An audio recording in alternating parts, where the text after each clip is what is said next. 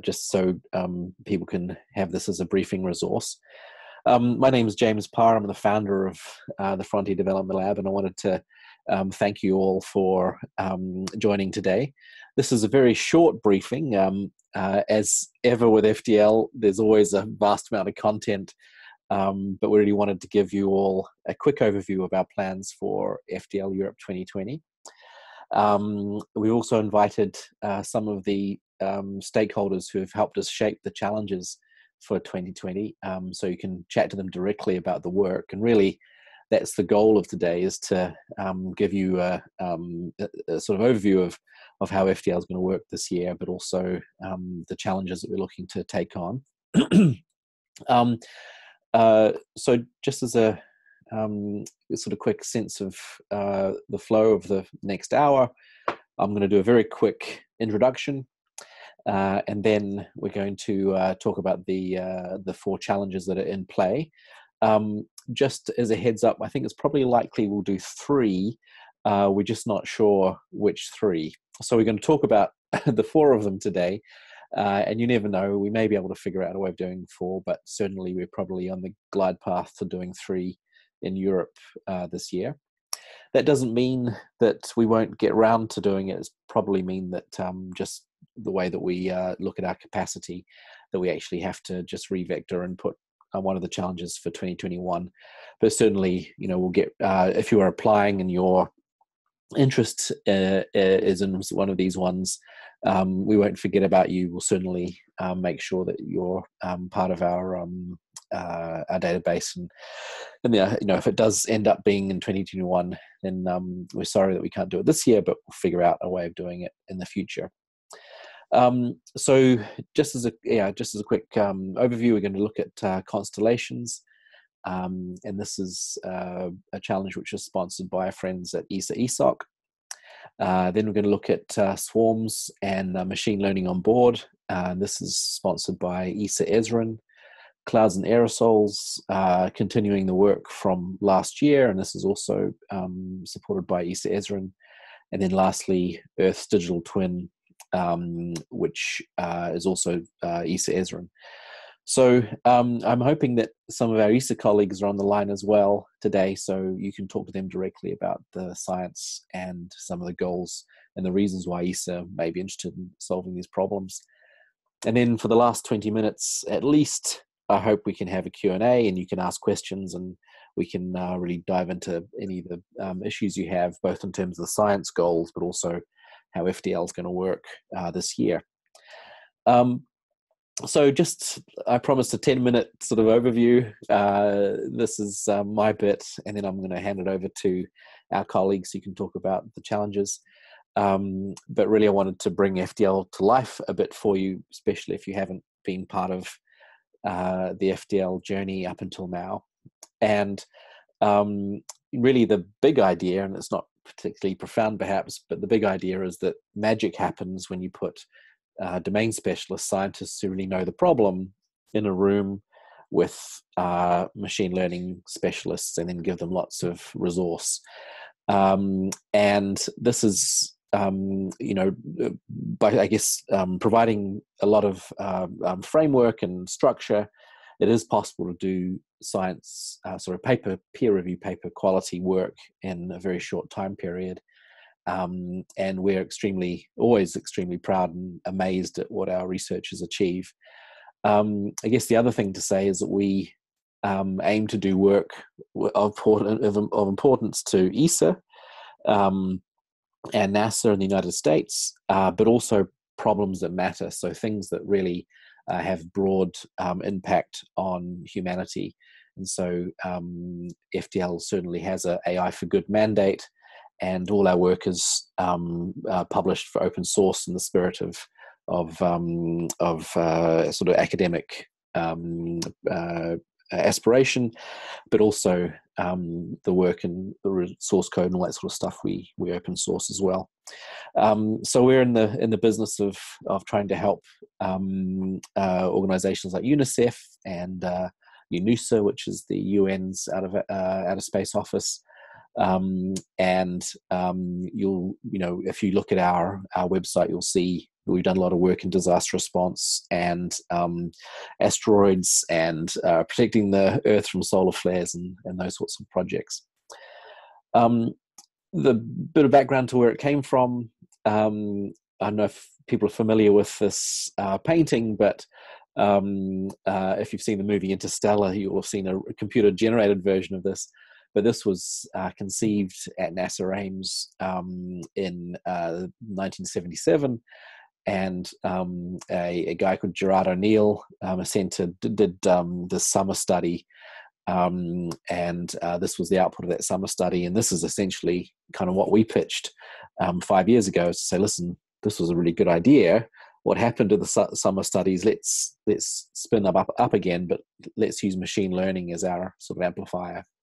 So that's sort of, what we're inviting you to join us to do, is to think big and, spend your summer doing some, exemplary work. But it may be also useful to sort of know how we think about FDL in a sort of science and machine learning context. We're really trying to show best practice in machine learning for science. That means really, starting to lead in explainability and reproducibility. Unfortunately, we have a really fantastic community of machine learning specialists that are world class in these areas. We're also sort of moving out of supervised, although we have done supervised machine learning in the past, but we're now really looking for projects that push the state of the art to unsupervised, using sparse or unlabeled data. As I mentioned, always really making sure that explainability is a core of what we do, and data fusion. Starting to work with multiple data sets and learning how to pull insights out of multidimensional data sets. So again, this is, if you're new to machine learning, that's okay. We'll support you with people who are experts in machine learning pipelines. If you're a machine learning specialist, that's fantastic. Wanted you to know that we are looking at pushing state of the art, and that hopefully the work that you'll be doing with us will be, align well with the research that you're doing, and also, produce stuff which is, shareable at AAAI or NeurIPS or any of those other conferences. Just again, sort of how we think about, even though we do the work over the summer, it's a year-long program. We have been in the development phase for the last few weeks. Problem definition. This little red circle sort of shows where we are. We're now in team alignment, which is why we're talking to you now. Then we'll go into data prep and preparation, and then the sprint actually happens over the summer. And then we change gears to write papers, and then that gets taken to NeurIPS. And then this year we're starting to think more about deployment, but perhaps we'll talk about that on another call. And so this gives you a sense of the timing. We're actually in the development phase right as we speak. And then set up, data prep, data ingestion, all that sort of stuff will start happening in May, June. And then the sprint happens, it kicks off on the 22nd of June and goes for 8 weeks until mid-August. And then the results are bundled up and taken to the AI conferences at the end of the year. Perhaps I'll jump over that. I think if you look at our handbooks and other so outputs, you can see, this is what we've achieved over the last 5 years in both the US and Europe. I think the message of this, although there's a lot of data to take in, the message is that we really want to try and make sure that there's work that comes out of this which is useful for you and aligns well with your research and your careers. And really the big message is, yes, we're trying to do work which gets to NeurIPS and other conferences. If you're not familiar with NeurIPS is really the premier ML conference, which is held usefully for us at the end of the year in December. And last year we actually had 12 papers at various workshops at NeurIPS. And you'll see here that actually the clouds team managed to get best paper at the climate change workshop, which we're very proud of. We also held one of the only 4 official NeurIPS social events, and we did a space quiz there. And you'll see one of our other teams as well presented at I think it was the disaster workshop. And there's a photo of them at the bottom there. So I also mentioned that it's, I guess, this combination of putting together specialists in domains and machine learning specialists, but also we have a lot of support from the private sector. So a lot of you'll be working sort of closely with experts from our partners in Europe. That's Google Cloud, Intel, IBM, NVIDIA, Element AI, Space Applications, Catapult, University of Oxford, which actually are our hosts for FDL in Europe, and hopefully also Airbus will join this year. So that's really the setup, and we can talk more about FDL at the end of this briefing, but really perhaps it would be useful to change gears to talk about the science.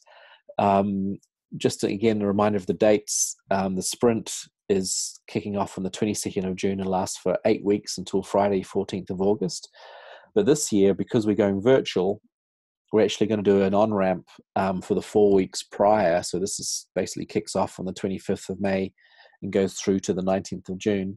This is informal, but we'll be doing a lot of the work to build the, if you like, the personal relationships that are needed to actually do this work well. And so there'll be opportunities to get to know each other, but also we'll be doing a virtual boot camp in the week before FDL begins. And again, this is a chance to really sort of get acclimated. So when you hit the ground running on the 22nd of June, everybody hopefully will know each other and know expectations. So sort of changing gear to talk about the work, I'd like to talk about the constellations. I don't know if Francesca is on. Do you know? Ah, there you are. Yes, brilliant. Francesca, do you want to give us 5 minutes about this project? And yeah, I'll give you the mic. Yes. Okay, thanks. So good afternoon to everyone. So my name is Francesca Letizia. I'm a space debris engineer at ESA Space Debris Office in Germany. So what is space debris, first of all? So when we talk about space debris, we refer to all the artificial non-functional objects that are in orbit around the Earth. And currently there are more than 900,000 objects that are larger than 1 centimeter. So they are big enough to destroy a satellite in case of collision. And out of these, 23,000 objects are larger than 10 centimeter, and they are regularly tracked by surveillance networks on ground. Now, at the European Space Agency, every day we receive more than 1,000 conjunctions notification for these tracked objects. For a fleet, our fleet is quite small. Let's say we have only 20 spacecraft. And the processing of this notification, which means deciding on which conjunction will react and how, it's a really intensive task in terms of manpower, and therefore also in terms of cost. And you can see that on one end, each maneuver results in an interruption of the satellite operation. So you really want to maneuver only when it's really needed. But on the other end, you want to be very confident that you're not going to lose your satellite because you didn't maneuver where you should have done it. And as I said, so the current process for this collision avoidance is intensive, and we think that in its current shape, it will likely become unmanageable in the future. And this is because of the improvement in the number of objects that can be observed from ground, but also because of the so-called large constellations, which we refer in the title of the activity. And this large constellation plan to launch a number of satellites that is larger of what has been launched so far in the whole history of spaceflight. So for this reason, at ESA, we are looking into development of automated collision avoidance systems to reduce the cost and also to address the need for more effective decision making. So the idea is to move from manual expert work where you have multiple parameters that need to be processed and analyzed to an automated system that is able to classify the conjunctions and identify which one really pose an actual risk to the missions. And we think that a way to do so is by applying machine learning, using as training data the database that we have built over these years, where we store all the geometry and the evolution over time of the geometry of the different conjunction events that have involved our spacecraft. And so we think that starting from this data should be possible, or it could be possible, to classify conjunctions and highlight which are the risky ones. And then, besides the analysis of the data on the conjunctions, the idea is also to test whether machine learning methods can be used to predict the level of solar activity, which in turn affect the modeling on how the trajectory of a spacecraft will evolve, and especially the effect of the atmospheric drag. And this model, in turn, can be fed to the risk prediction method and hopefully improve our current process. So this is in brief the description of the challenge that we have in mind. Wonderful. Thanks, Francesca. We probably have time for a question if anybody wants to probe a little deeper into this one.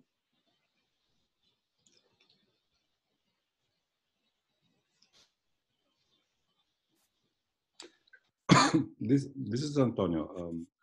I'm from Opto. Hi, Francesca. Just a quick question.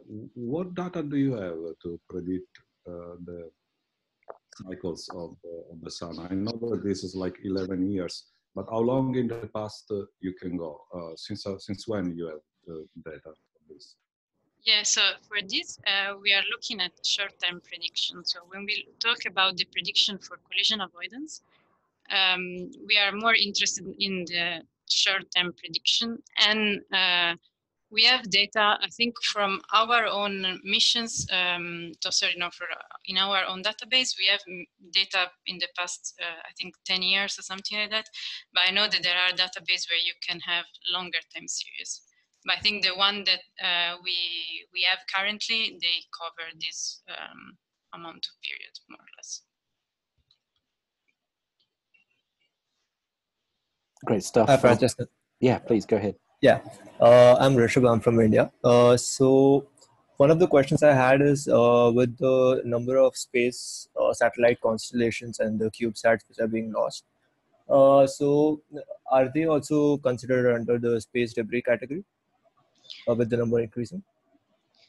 Sorry, can you repeat? I'm not sure I get it. Yeah, sure. So with the increase in the number of small satellites like Starlink and the satellite constellations, which you are saying, yeah. So are we also considering them as a future potential for space debris? Yeah, so basically we do this kind of analysis. So, and this would be exactly one of the things that we want to look at this with this challenge, is to have our system to be more future-proof for in case this constellation will all become operational, and then you have this very different number of objects, both operational and non-operational, in orbit. Thank you. Excellent. Chris, you I think you had a chance to support this, you said? Yeah.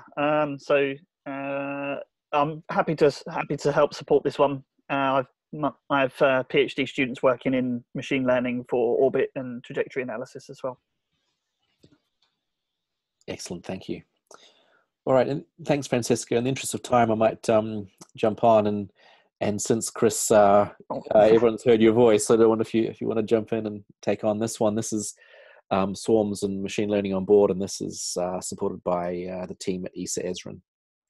Yeah, so hi everyone, my name's Chris Bridges, and I'm an academic at Surrey Space Centre, and most of my work that I've been doing for about the last 10 years or so has been on implementing intelligence, and importantly how we can get the machine learning as well as AI type of techniques on board aerospace systems, which is notoriously tough, and to understand how and why you need to do that without compromising any science and actually doing something useful is particularly pertinent right now. And a key area of that is on constellations and the use of super resolution, which is really where you can take multiple images at a time, do analysis on that, and then to create then a larger resolution than is possible. So this is quite classic image processing techniques that you would use for stacking.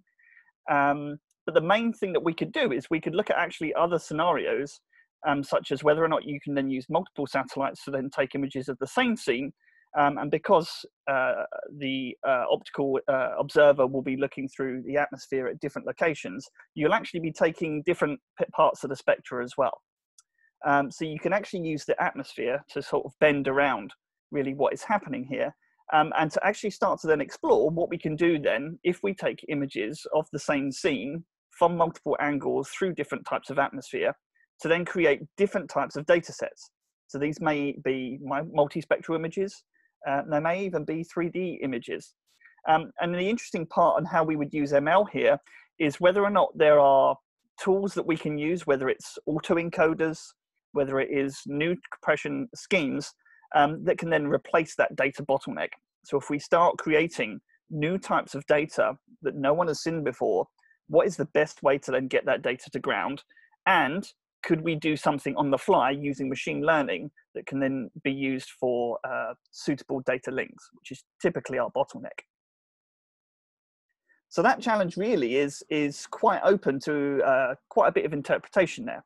So we have then different satellites that maybe be able to take different images, but what we would do on board needs to be driven by what science we can do.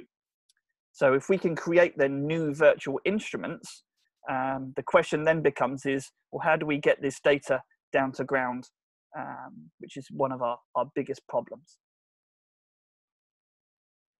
Are there any questions? Just while people are thinking, Chris, I think it's fair to say that this has actually got some really interesting engineering problems as well. And even though, as I said, we're normally sort of big R, little d in terms of research and deployment, you have to think about deployment with this challenge. So I think certainly we're excited about, looking at, really understanding the sorts of processes that may be available for this, but also understanding how you may have to scale models to work in this scenario. Yeah, maybe I could talk a bit on that as well. Yeah, that would be good. Yeah, so most of my work is currently done at the moment with SSTL, Airbus and ESA. And that means really that I am at the coal face of implementing the real processes that then go on and fly. And what's interesting with this one is that we're not going to have GPUs or cloud services to be able to do this. We need then very, very deep coupling between what the images are going to do and the pipeline by where the data goes. So there's those immediate challenges there before we can even look about creating then different types of instruments that come out of this. So this is very different to perhaps some of the other ones where we can throw data at it. But in this case, we might be looking at something that's definitely perhaps unsupervised that can then go, hey, we've got this new types of data coming together. As soon as we start stacking these things together, whether it be in spectral bands, whether it be in the same images for super resolution, what exactly do we need to do with that can then take advantage of the redundancy in the data? So it's very much a data science thing that needs to happen. It needs to happen on the fly, and it needs to happen that is computationally efficient. So this would suit a lot of people that are interested in the real computer science and data science and how you can then accelerate that and focus on throughput. Just to give you an idea of the sort of images that I'm used to working with, I might have 10 or 12 SIR-DES lanes all running at 8 gigasamples per second. We're generating more data than we can cope with. The problem is then how do you get that down to the ground, and how do you use it to create different and new data products? So, Chris, this is Alison from NVIDIA. There is another option, and that's the ISS laboratory are already working on the fact that HPE, who's also a partner for FDL, will have Spaceborne 2 on board the ISS by the end of 2020. There may obviously be some delays because of COVID. However, it shouldn't be too radically changed and pushed back. Now, the Spaceborne is actually going to have our T4 GPUs on there, which are specifically for low power inference. And so that's a resource that you could potentially use. And folks that are known to FDL were thinking about doing this a year and a half ago, actually. But it's a resource that you could use as like a base station for, say, a CubeSat constellation. There's already been an external partner of ours using GPUs, using the Jetson GPUs in the rather safer environment of the ISS for hyperspectral imaging for over a year, and they can they'll be quite happy to give you feedback on that. But having that resource on the ISS, we could potentially look to using, and the ISS laboratory are already talking about this as like a base station with large compute that could act as a site prior to downlink to do some of that onboard intelligence. Thanks, Alison. Has anyone got any other thoughts or questions? I got one. Hi, Freddie here from, I was a mentor at the previous FDL, working on the super resolution project for magnetographs. So one thought I have is, well, one question and one thought. Question is, what can you mention a few applications where this will be used? Like what kind of objects are you interested super resolve? Yeah, can you elaborate a bit on that?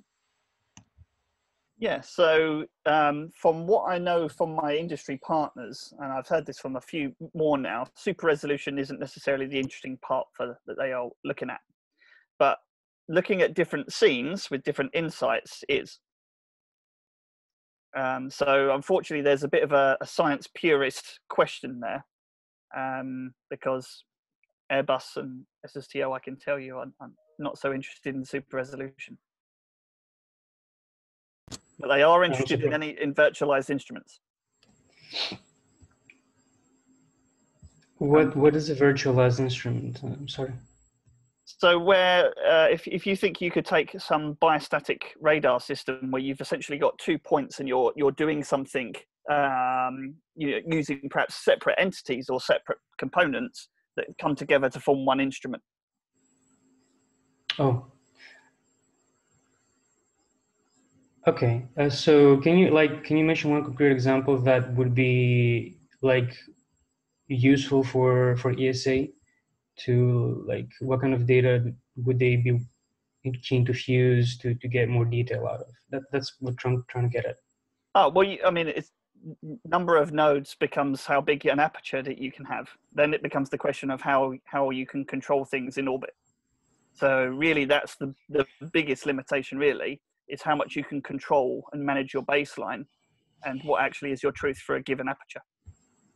I mean, you're telling me the how. That's not necessarily the focus of this challenge, though. What is the focus of a challenge? So the focus of the challenge will be then if we can then be able to virtualize an instrument using, just a reference. What can we actually do with this if we actually now start to get different spectral data coming in, higher resolution ones, and with that actual then cube of information that we get, how then do we then actually compress it? And what insights can machine learning give from us that we can do at runtime on the fly? I mean, I get your description is like pretty ubiquitous. You make it sound okay. I mean, I completely agree. This is in principle how it works. My question is more on the, like, for example, let's say for this particular FDL challenge, what types of data would we be looking at? Because that will also inform types of super resolution algorithms we'll be looking at, and further on, like the way we're gonna optimize them, like compress them and so on. So the scenes that we're looking at the moment certainly are from all the typical routes that you'd see from Copernicus and things, but we're talking with lots of the partners at the moment, and one of them would be Planet Labs as well, and then there's Surrey and Airbus as well. So there's different routes we need to explore there to find out whether or not we can get the scenes and the data we want. Can I ask a quick question? Go ahead, Yaron. So I just joined. I joined late, so I didn't catch the beginning. So I might have some gaps in what you want to do. But from what I gather from just the discussion just now, you want to, from the sensory information that you have on board, you want to do super resolution and virtualize other instruments in order for you to make a decision, make, for example, a different observation, and then using that decision or new observation to send that back down instead of having to do back and forth with the ground station? Yeah, well, that's one of the things you could do. So, like, concretely, I would ask, why do we need to do super resolution at all, given that super resolution is not introducing any new information? That's not my focus. My focus is, for me, the spectral insights and the passive 3D. So maybe just the technical comments in the description over here are a bit confusing, because I think like a way of maybe that's why the stuff that Freddy was confused about as well. Maybe a different way of explaining what you want to do is, given the sensor information that you have now, what machine learning tools can be used to decide, like, to make a decision. So I'd actually ask for a comment from our ESA colleagues, if there's any there that are working on this one.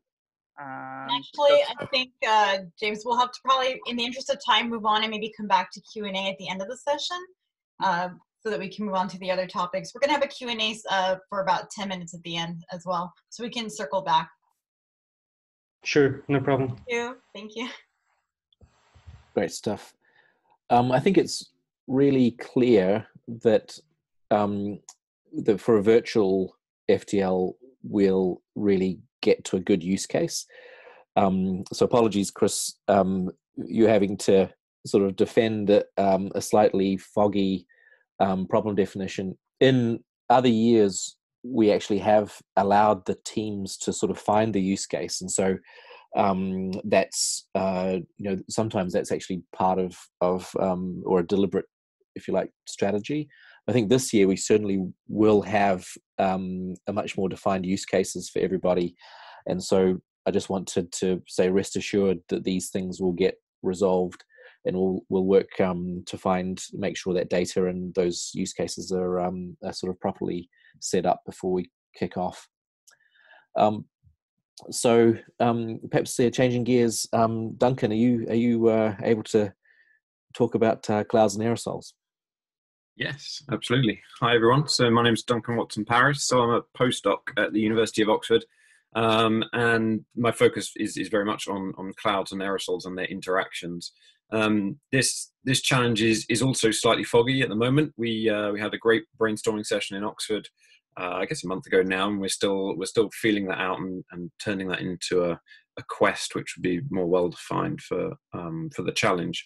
But I'll briefly kind of describe the problem space. So clouds are a critical component of the atmospheric system and indeed the Earth system. They reflect a third of the incoming sunlight back to space and provide all of the precipitation and in the Earth, vital obviously for crops and drinking water. Now, climate change will affect the clouds and the precipitation, and one aspect of that change are the effect of aerosols, so anthropogenic aerosols, and that change happens through actually how the droplets of the cloud form. So the cloud droplets require aerosol to form on, so the water vapor in the air condenses onto these nuclei, these aerosols, and form droplets. And if we, as a species, emit more of these aerosols through emissions of sulfate and soot, etc., then we provide more nuclei for these cloud droplets to form on.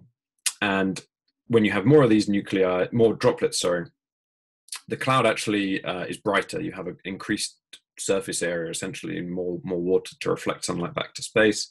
And that it has a very small effect instantaneously on the cloud, but that small effect adds up and can ultimately have a large effect on the climate. So it can cool the planet, and affect the amount of precipitation and the locations of precipitation. And what we're primarily interested in is understanding this, understanding and detecting and teasing apart the interaction between these aerosols which are emitted, how they affect the clouds, and then also how those clouds then affect the aerosol, because the rain that forms in the clouds also affects the aerosol. So you have this kind of feedback. system. And much of the problem, particularly we're focused here in remote sensing, is in detecting these very small changes in noisy systems with imperfect observations. And so that's really the crux of the problem. And we have a couple of ideas of how to make the most of the project which we successfully ran last year, which involved unsupervised classification of cloud types, because we expect that these aerosol effects will behave differently for different types of clouds. So we created this Cumulo data set, which was received very well, and we look forward to kind of building on that and digging into these mechanisms and these causal relationships in more detail this year. So I'll happily take any questions on that. Thanks, Duncan. I'm assuming the silence is people like formulating the perfect question. I find Zoom is not very good for generating questions. People seem to be. Well, that's the thing. Also, when you see there's 94 people, you think, "Oh, golly, am I going to sound like an idiot?" Please, I think somebody had a thought. Or hello. Yeah. Hey. Oh, hey. Yin Kai here. Biological organisms play a role in the nucleation of clouds, and so I'm wondering, is that something that will be tackling at all? Not directly. They as you say, these biological volatile compounds certainly do play a role, and they're one of the kind of uncertain factors. So the satellites, the remote sensing instruments that we're using are generally not able to determine the type of aerosol very accurately. So that's a whole different issue that we probably won't be tackling. But so we will use proxies for the amount of aerosol which the satellites can retrieve. Typically a kind of optical estimate of the amount of aerosol in the atmosphere. Oh, so when you said optical, like what exactly is the data that we're receiving? Primarily, we rely on aerosol optical depth. So this is just the integrated extinction of the aerosol through the atmospheric column. So with a good estimate of the surface brightness, we can determine how much of the incoming solar radiation is being scattered by aerosol in the atmosphere. If you assume, if there's no cloud in the way, then the only thing that's scattering these particles that are kind of order 100 nanometers or so is generally aerosol. And so you can estimate how much aerosol is in the column, and then if you make an estimate of the size, then you can get some information about the number of aerosol. But that's actually, as I say, another difficulty in this is that we don't really have good observations from space of the number. We have a good idea of the amount, but the kind of mass, but not the number. So looking for proxies of that and looking to improve those relationships is another aspect to this. Okay. Thank you. No worries. Hi, it's Alison.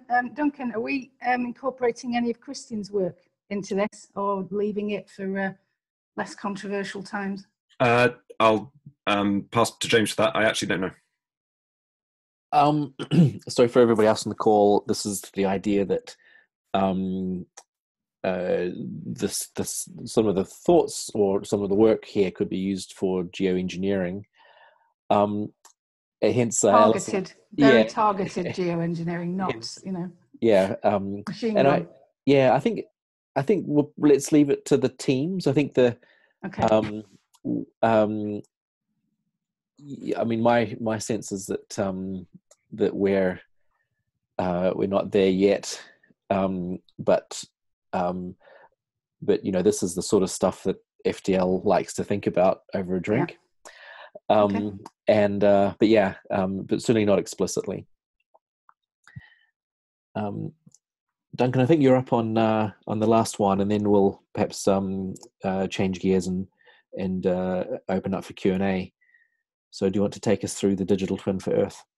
Absolutely, yeah. So this is an interesting one that was came up quite recently, actually. So this is also still in development, although actually I have slightly more concrete ideas about what this might look like. So this is the idea of creating a hybrid physical data-driven model to improve forecasting and to allow rapid tasking of observations where they're needed most for the detection of extreme events, so extreme weather events. So just again, broadly, this kind of space is dominated by the large weather forecasting centers, so the ECMWF, the European Centre for Mid-Range Weather Forecasting, and the Met Office, two examples who use these large numerical weather prediction models, which take many hours to run and create these large ensembles that they use to run a projection. And at the other end of that, you have efforts at Google and DeepMind to run completely data-driven models, forward projecting weather systems from satellite imagery. So just taking, you see a system in a satellite imagery, and you forward project it using optical flow or some other technique. And what we're looking to do here is to really make a step forward and make a real kind of step change here, where we use the physical understanding, we leverage the physical understanding of the atmosphere which we have to provide these near-term forecasts of extreme events that can run quickly, cheaply, and potentially even on board, so that other observations can be tasked and sent where they're most needed. That's the idea. We have some ideas of how that might happen and some of the challenges that will entail. But I think working with ECMWF and ESA on this, we could make some really exciting steps forward this summer on this. Great stuff. And Guy, I don't know if you have any, if you were on and if you wanted to enrich Duncan's description at all. Yeah, I don't know. I don't know if you can see me. It just switched on my camera. I don't know if it's coming on. Anyway, this is Guy. Yeah, thanks, James. And Duncan, I think Duncan, I couldn't have said it better, certainly not. And he summarized it quite well. I feel this is probably a bit more focused use case than I've seen in previous years. So I'm very happy nonetheless. Very, very challenging. And I probably can add something to the data. It's probably also a question to Duncan more directly in terms of the data, since that question has come up now a number of times from other people. Mm-hmm. Could there be data also used from the Copernicus ECMWF Climate Data Store, ERA 5, and all these? So are the data going to be available also from the Met Office, for instance, you just mentioned? Probably not the Met Office. I think they hold on to theirs a bit more tightly, and given the partners in here, I mean, the ERA 5 data is kind of leading. It's open and extremely good, so we should. Yeah. So candidates here, I assume, will be looking more at like modeled reanalysis data. Essentially. Yeah, exactly. Yeah. So using the reanalysis data. So this is kind of, so for those of you who don't know, reanalysis data is kind of a rerunning the forecast once we know what's happened. So we create this kind of best estimate of the state of the atmosphere throughout the last 30 years, including all the observations we have, and so we can use that to learn the large-scale atmospheric dynamics, essentially, and improve our models of what these large systems and extreme events are going to do. Great. I probably forgot to say I'm a floods person, so for everybody on the call that's wondering, so I'm dealing with floods and flood hydrology in general. I'm very glad to join Duncan in this challenge as a mentor, so really happy. Thanks. Fantastic. Any other reflections or questions on this one?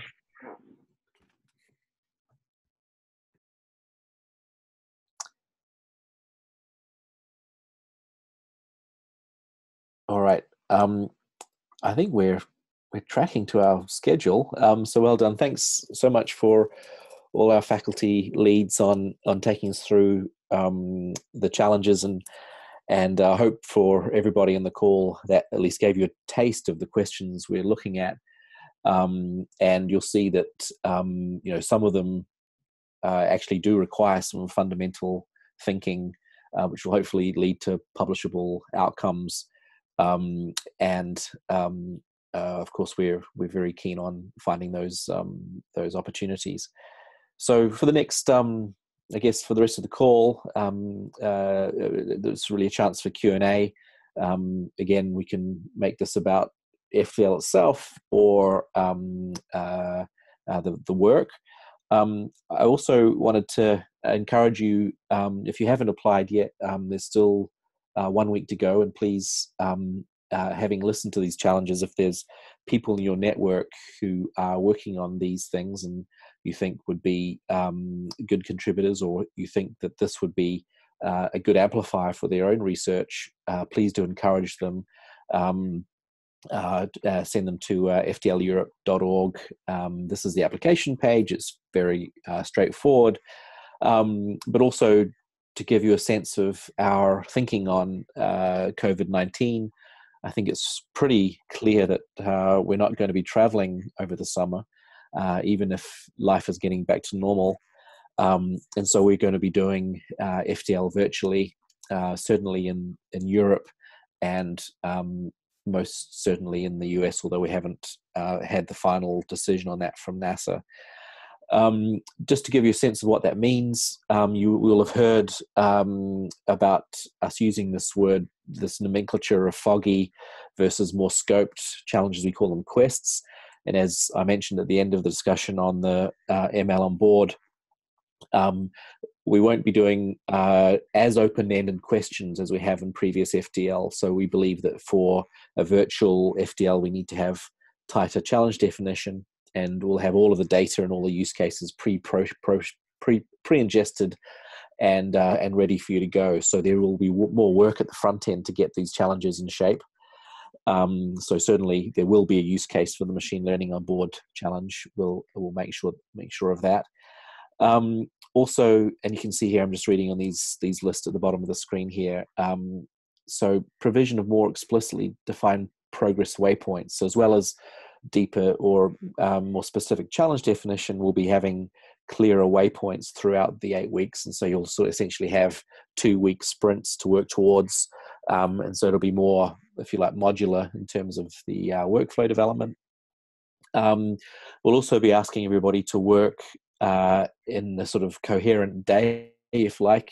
We're going to choose a time zone, and then everybody will sort of work more or less on that time zone, and we'll be designing the team so they can work and have like a unified day. So what we don't want is for individuals being 8 hours out of sync.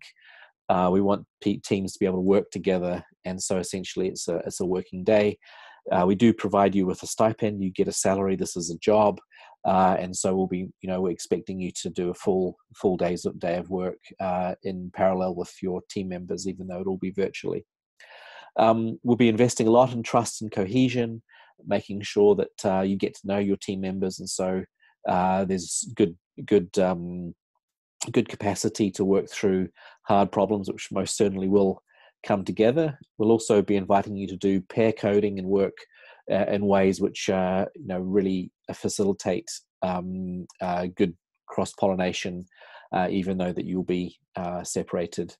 And then collaboration tools. So we're still working out the best suite, but we'll be asking all the teams to use the same suite of tools.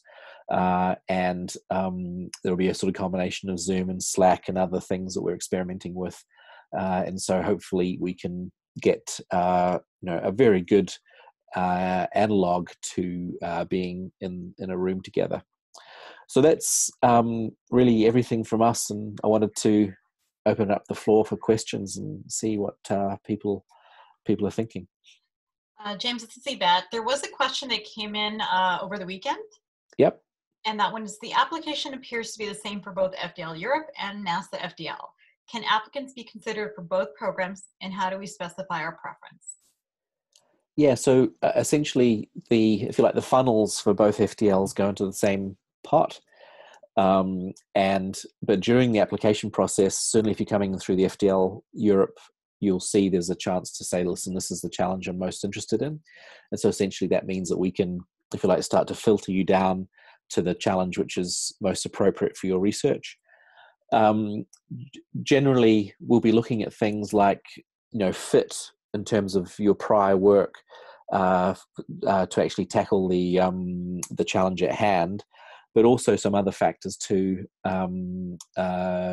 technical capacity, the balance of the team, the location where you're going to be for the duration, and it may be that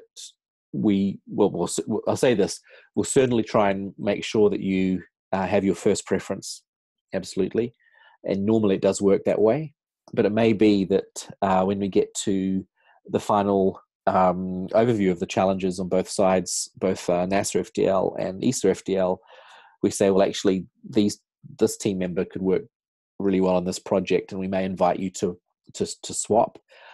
This only happens in a handful of cases. Generally, we make sure that people get their first choice, but that's essentially how it works. And the other thing I'll add is that essentially our faculty, the folks that you heard on the call today, they are ultimately they're in charge of forming the team. So we follow their guidance on what would make the best combination.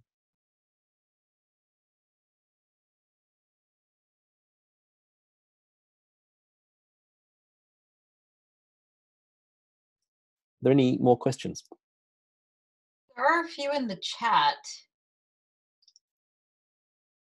Just replied to Yen Kai.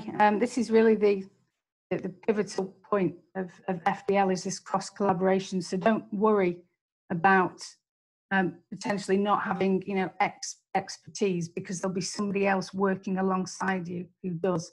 That cross collaboration is exactly what FDL is about. And we're even, as James said, putting in an additional few weeks for folks to really get to know each other, because everything's remote this year.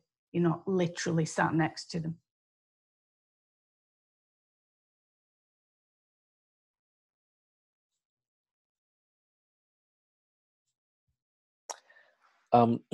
In terms of more detail on the challenges, it's actually quite a lot of work to turn these projects into, if you like, from sort of quite broad definitions to we call them quests, these defined waypoints and the data identified, and so probably they won't be completed by your application date. However, of course, by the time that we get going in June, there'll be a far greater problem definition. But I think for now, for the next week, unfortunately, this is the most information we can give you. But certainly, by the time we start, there'll be, as I said, far more focus.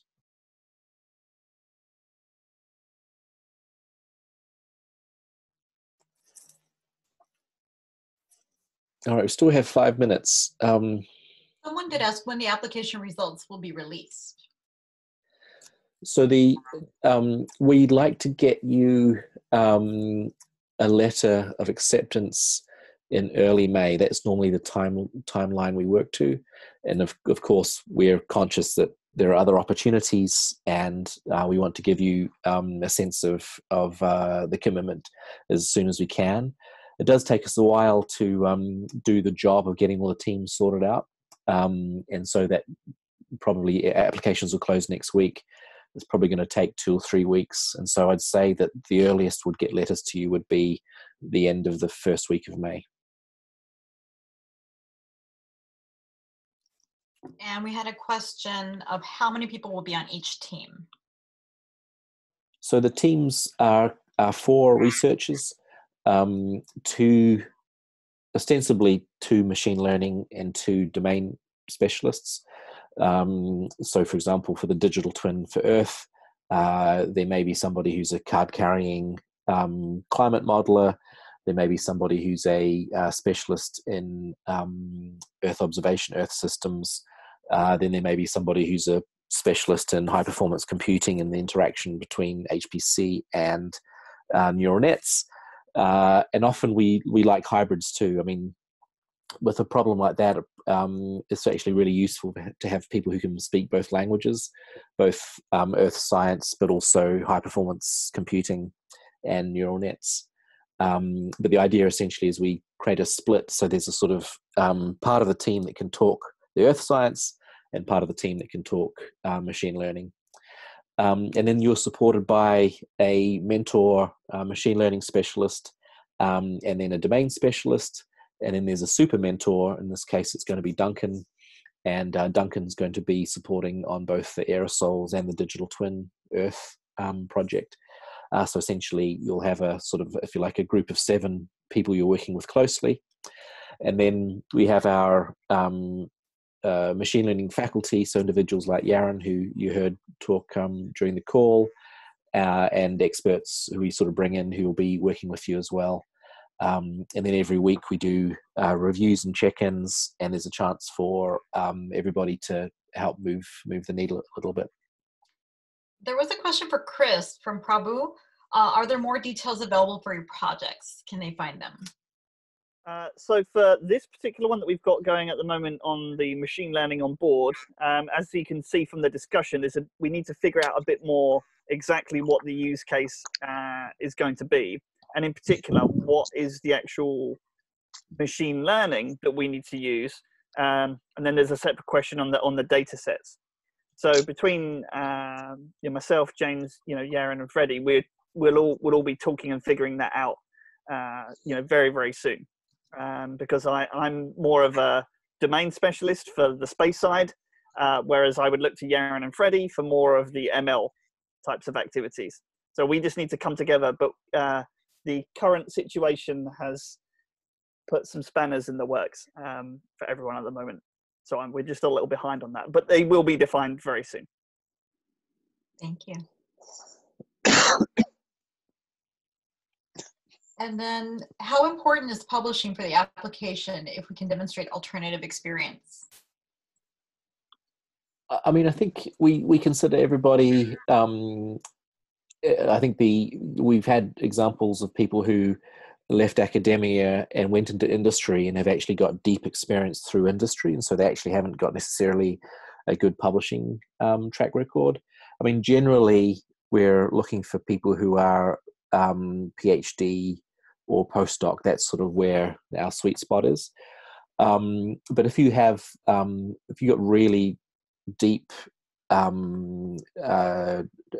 programming experience, Python in particular, but also full stack, and actually you have shown or proven that you've done machine learning in industry, then of course you're considered equally to the folks that are still in academia.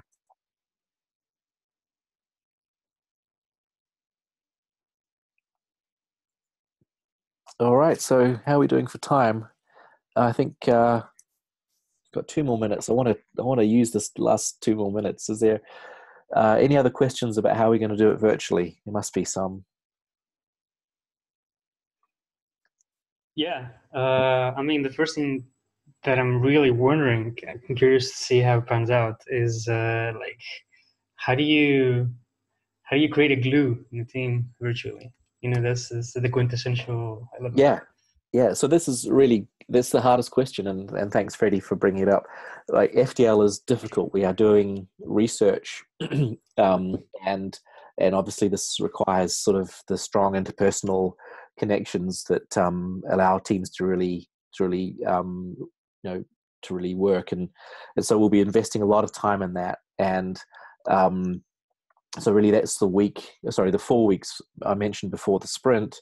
We'll be doing a lot of work sort of to help you get to know each other, to get to know your team really well, to build those interpersonal relationships. And that's going to be from, simple stuff like, getting to know each other through doing quizzes and games, to actually doing sort of, I'm going to call it fun. It is like meeting ESA specialists, doing one-on-ones, virtual cafes, those sorts of things. But we're going to take this really seriously. There's going to be a lot of emphasis on building those interpersonal connections, because actually you can't do exemplary work if you don't have them. And so be prepared for those sorts of things to be happening. So James, this is key. Just maybe one quick thing that goes with that. I think it's going to be that +1 challenge for everybody, right? How will you do this virtually? But as a personal experience last year, if you remember, I couldn't join physically because of stupid me. So I did join the teams virtually. It's actually, I think what was required from my side a lot more was being very disciplined. So when I was on the call, to make sure that I was very well prepared. And, you know, the one thing that's always kind of very challenging is also the connection, the virtual connection, you know. And so, yeah, I think it's possible, but it's a very good question, and it will be a challenge, I think. But it's good because everybody has to go through these challenges right now, right? The virtual meetings and everything. So yeah. I think it'd be a good experience. It was for me definitely last year. We also, during our boot camps, we also do a lot of work on, you know, what it takes to go through, you know, the chasm or the trough or whatever the analogy is, that is always a part of doing something new. And the message is that new is always hard. You cannot get away from this.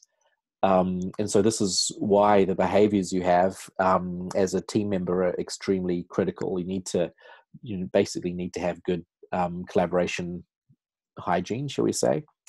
And so we'll spend a lot of time on that. And we actually have a specialist called Belina, and she's amazing at this, and she's going to be supporting all the teams, and she'll be making sure that everybody's sort of you know, humming, and all those sorts of things are being spotted early and figured out.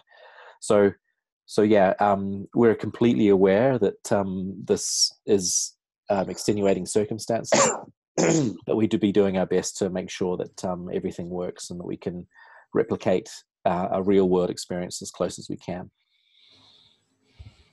All right, I think that's our top of the hour. I think I wanted to thank you all for joining. Just a reminder, please do apply. And again, if you're sort of thinking of a friend or anybody who you know who would be able to support on any of these challenges, specialist in edge, specialists in high performance computing and the interface of neural nets, specialists in aerosols or climate change, and then people who've been thinking meaningfully about, you know, complex systems and curvilinear error volumes and all the things which come with managing constellations.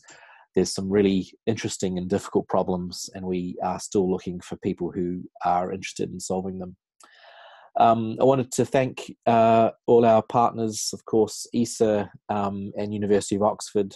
Thanks for joining. And then, of course, Google Cloud, Intel, NVIDIA, IBM, KX, Element AI, Airbus, and the Satellite Applications Catapult. That's it from us. Thanks for joining, and look forward to working with you all in the summer. Take care.